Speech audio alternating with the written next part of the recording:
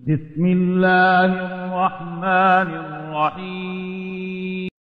Never ever underestimate the power of Allah. You know, there was a sheikh who mentioned this in Saudi Arabia, and there was a doctor that visited him from Pakistan and told him a story that happened to him. So he says, what happened to me? He says, the doctor who's speaking is a top neurologist, one of the top doctors in Pakistan, or, you know, a very, very good doctor, very hard to meet. It's said that perhaps you would have to wait months on end before you can get an appointment to see him. So what happened is, he says, I was flying from one city to another, a very busy man, flying quite often within the country and perhaps even outside. And he says, suddenly the clouds built up. Huge clouds, and the lightning started striking, and it started pouring, and there was lots of turbulence, and one of the engines was struck and it was damaged. So we had to land. And so what happened is, the landing was at a nearby little airport or a little strip and so on. And when they landed there, it was a remote area. How are you going to repair this aircraft? A few people who were on it, it was a small plane, they were, quite surprised because they landed it in such a remote place. No one's there to repair it. They would have to wait, definitely. So the doctor asks the captain or the pilot that, you know what, how long are you going to be? He says, no, we're going to be quite long. Well, I need to get to that area. Look, he says, it's just a 3-hour drive by vehicle. So why don't you just go by road? And you know, you can go there and get there. He says, okay, good idea, because this is going to take long. So he decides to go on one of the tri-shows, you know, in Pakistan, one of the areas, wherever it was, and he jumped in. And as they started progressing, the clouds built again, and the lightning was striking, and the rain started pouring, and it was pouring so much that their vehicle could not move much more because of the mud and because of everything else. And so it was quite an open area with a bit of farmland, and after a while they realized, look, we're not getting anywhere. There's a little house here. Why don't we just go there? We can read our salah. Perhaps we can, see, have a bit of a meal or whatever else. And they decided to knock the door. Strange people, strange land, far off, out in the rurals. And so he knocks the door, and he's got his little bag and everything, and he walks in. An old lady happened to answer the door after a while, and they spoke to her saying, look, this is what has happened, and we're going from so-and-so to so-and-so, and we just want a place, we want to read salah and so on. And she said, no problem, you can come in. She had a little musalla, a little sajjada, and she had a little baby on the side, or not a baby, but a child.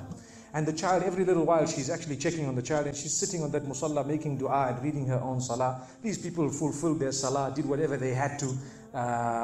And when they were about to leave, they spoke to the old lady saying, thank you very much, jazakumullah khair, and so on. And, we're going, what's happening to this child, So the woman says, look, the child is an orphan. And the child is unwell, not well at all, very sick. And we've been to all the doctors around. And subhanallah, I'm the grandmother of this child. The doctors have told us that there is only one specialist around who can help this child. And we tried to make an appointment, but they asked us to come 6 months later. And it's far away. I've been making dua to Allah ever since that day. Ya Allah, make it easy for us. Child is sick. Make it easy for us, Ya Allah. So the man says, what's the name of that specialist? So the granny says, it's Dr. Ishan. Immediately this doctor burst into tears. Straight away, he burst into tears. Why are you crying? Your dua has just been accepted. For your dua, the thunder came, the lightning came, the engine struck, we came down, we came on the road, the rain came again and stopped us and so on. And do you know what? The rain only stopped after the question was asked. Now it happened. And now the woman starts crying. Subhanallah. And the doctor himself is telling the story, saying, that was me. It happened to me, he says. And he says, I learned that Allah's armies are beyond limits. Allah uses whatever He wants to get what He wants done. It's over.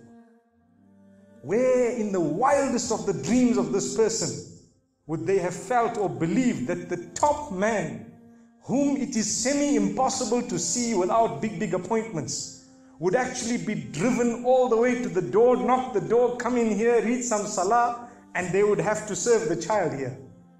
Amazing. Wallahi, it brings tears to the eyes. But the reason I share it with you, every one of us has needs for Allah subhanahu wa ta'ala. Just keep calling. Just have yaqeen. Have conviction.